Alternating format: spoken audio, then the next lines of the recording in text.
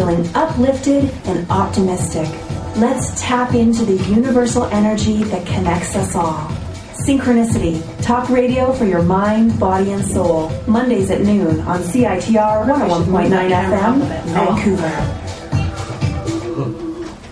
Welcome to Synchronicity Talk Radio for your mind, body, and soul. I'm your host, Marie Benard. Thanks so much for being with us today.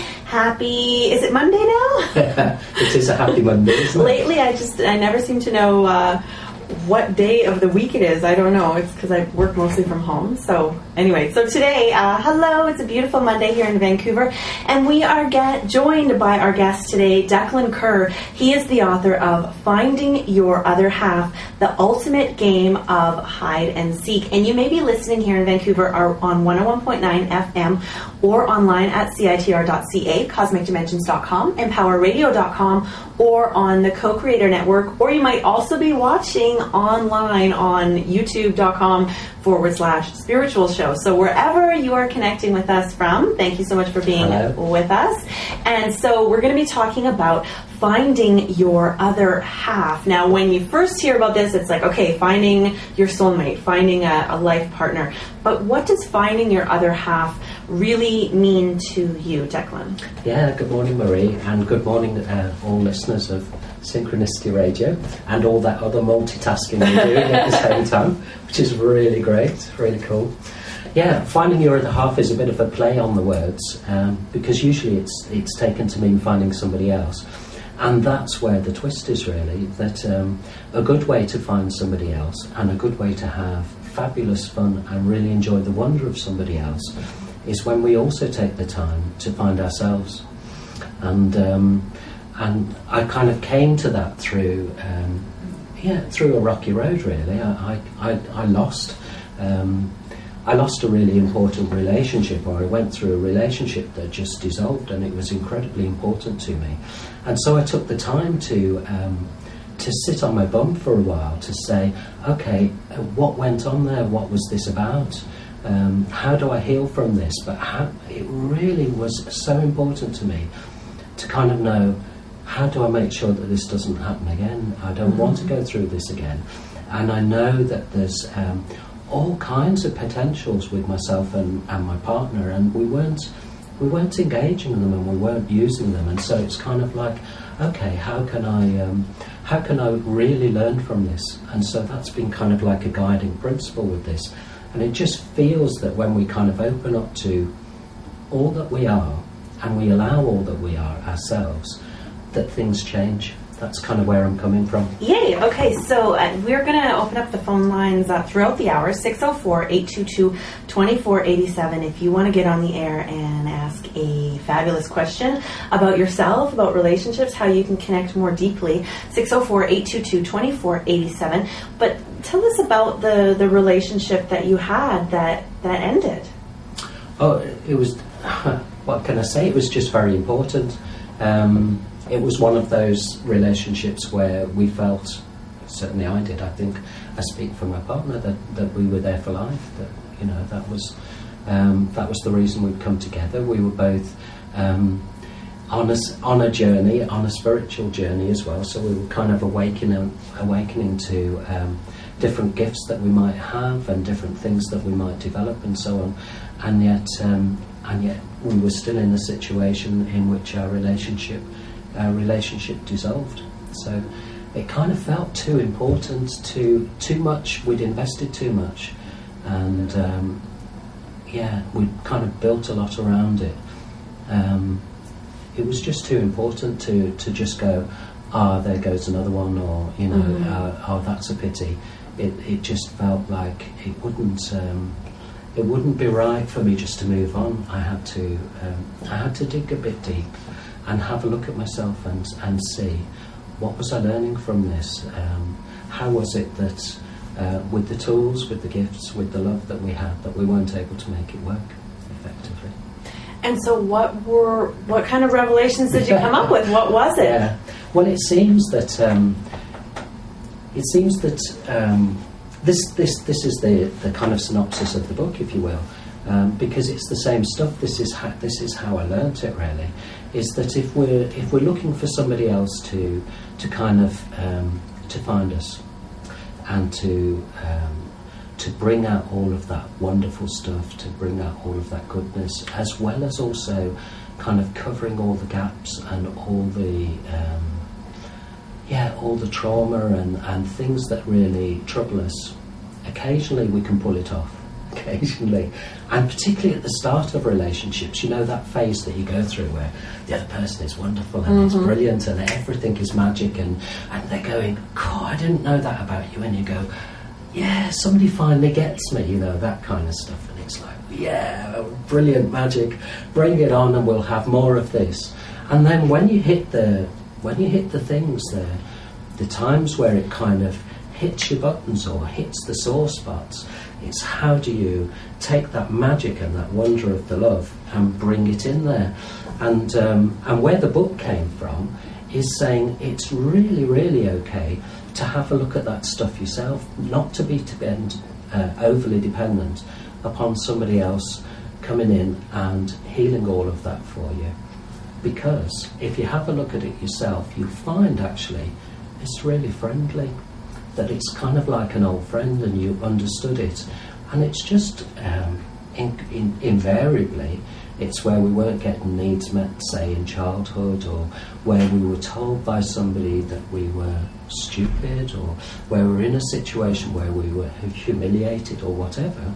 And when a situation or an event or somebody else recreates the patterns of that energy, we go back into that hurt again, and we go back into that place where we just don't want to be, and so we defend it, and we defend it.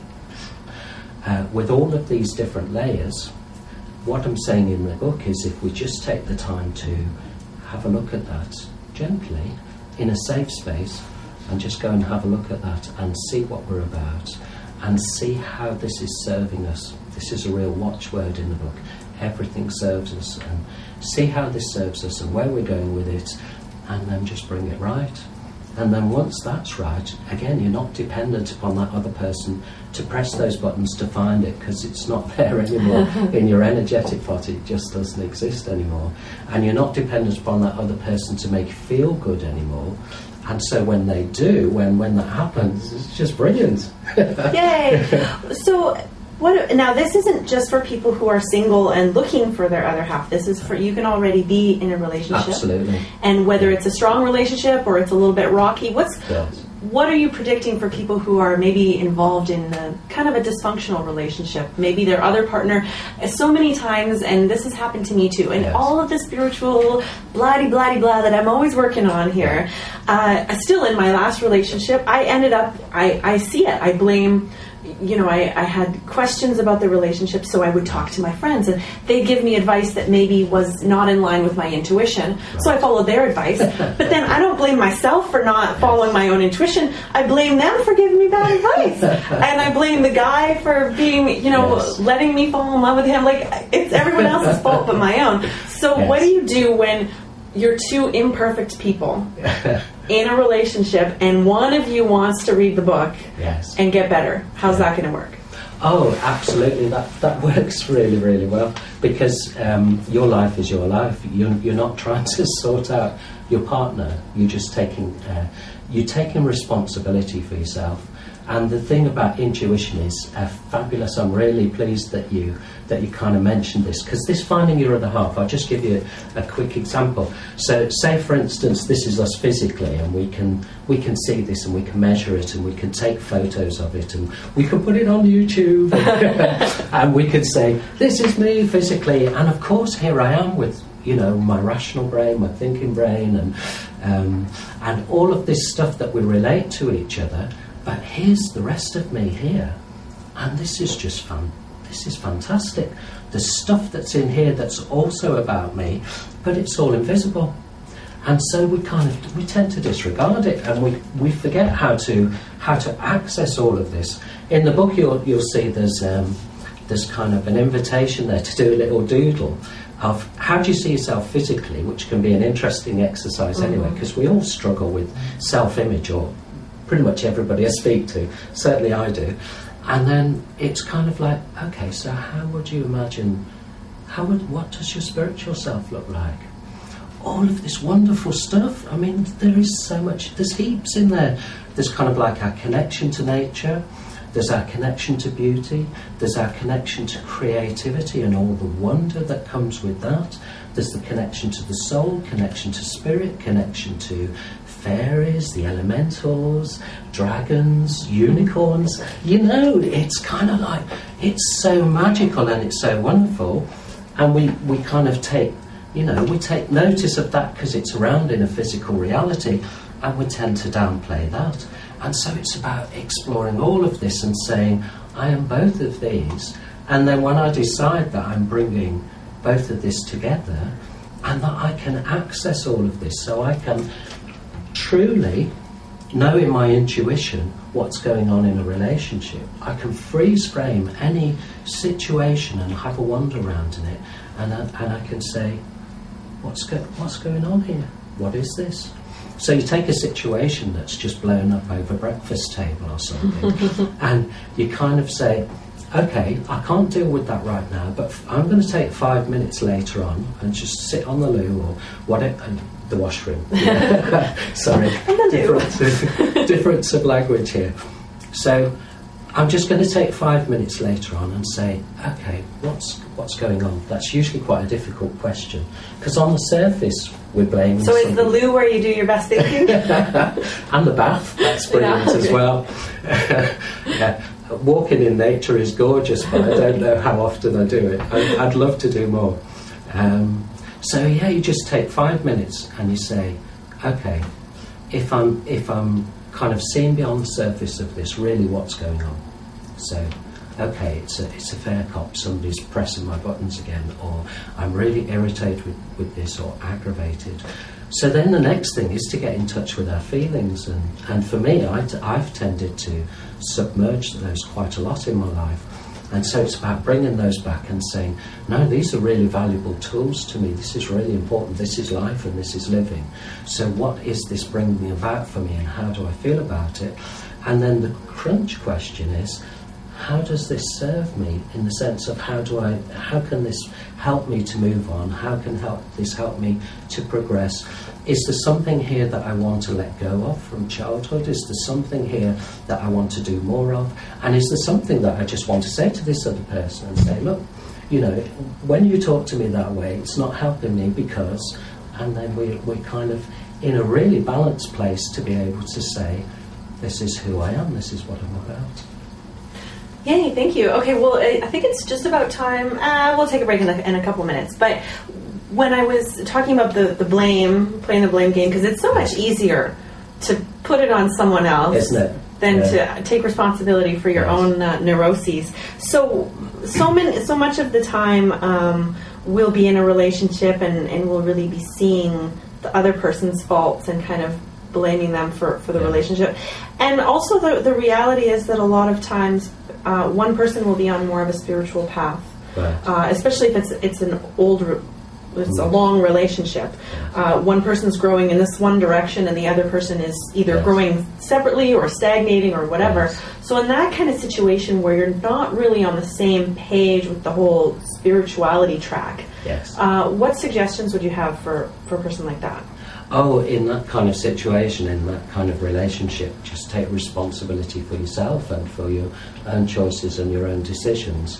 And part of the magic of this bringing, of finding ourselves in this way, of finding this spirituality and this physicality, is recognising that here we have a balance.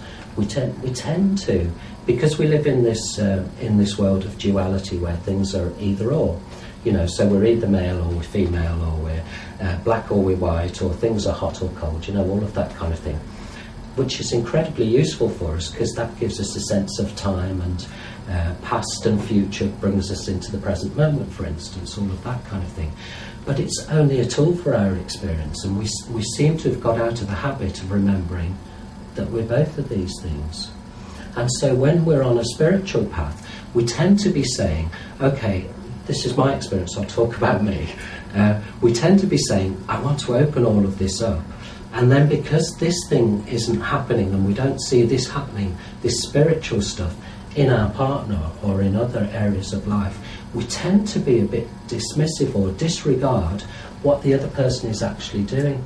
So as we kind of come into ourselves and we say, okay, I'm actually this spiritual stuff, but I'm also this physical stuff, and one isn't more important than the other. It's really hard for us to get this because we live in duality. One isn't more important than the other. They're actually equal. They're so important, both of these in our lives. And when we decide that we want these in balance and we want to bring them in together, magical things happen. And so what's going on with our partner is really up to them. It's because you can see the wonder of them. You can see how the physical and the connection with the physical is coming out with them, and you can see how that can possibly balance things in your relationship, or act as a kind of alkaline to the acid. You know what I mean? It's that yin and yang stuff going on. So my advice would be no more kind of obsessing about what's going on with our partner. Allow all of this stuff within yourself. Allow it within yourself, and then your perspective about the other person and your perspective on your relationship changes. It's magic. Magic. Okay. All right. Well, it's time to take a break. So this is Synchronicity Talk Radio for your mind, body, and soul. I am your host, Marie Benard. Thanks so much for being with us today. Having lots of fun here with Declan Kerr. He is the author of Finding Your Other Half, the ultimate game of hide and seek. And if you have a question about your relationships or your spiritual personal development, you can give us a call, 604-822-2487. That's 604-822-2487. We'll be back with more Synchronicity in a moment.